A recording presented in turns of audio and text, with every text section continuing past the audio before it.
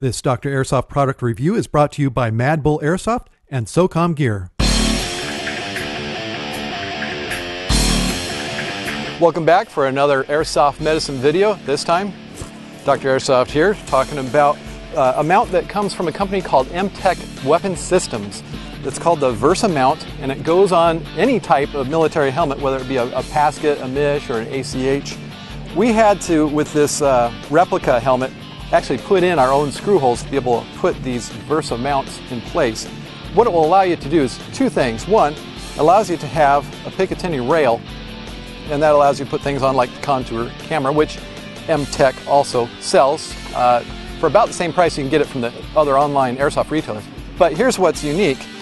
The mount allows you to put on their fast T3C face protector.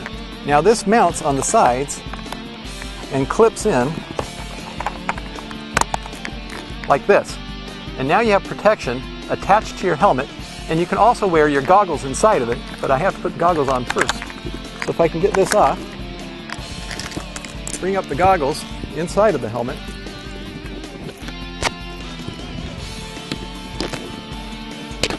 and then put this back on.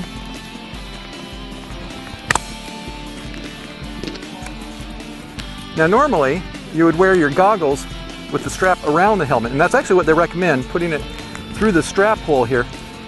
I actually prefer to wear underneath, and as you can see, even with the ESS fan, the little control with the battery here sits just underneath the helmet, and it still works. Works really well. I did not have a problem with fogging. Now, as far as the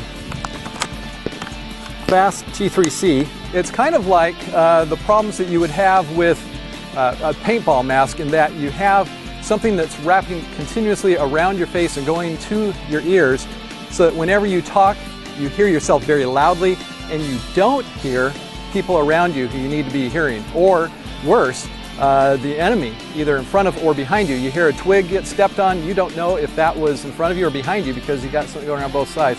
So that's a drawback from it, but it does provide excellent facial protection.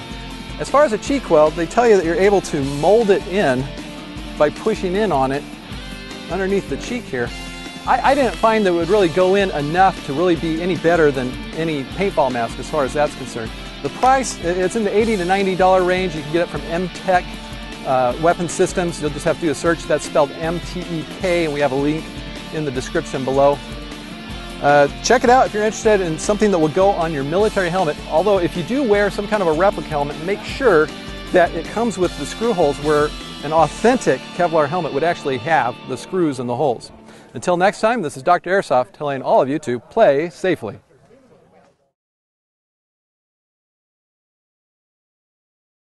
This Dr. Airsoft product review was brought to you by Mad Bull Airsoft and SOCOM Gear.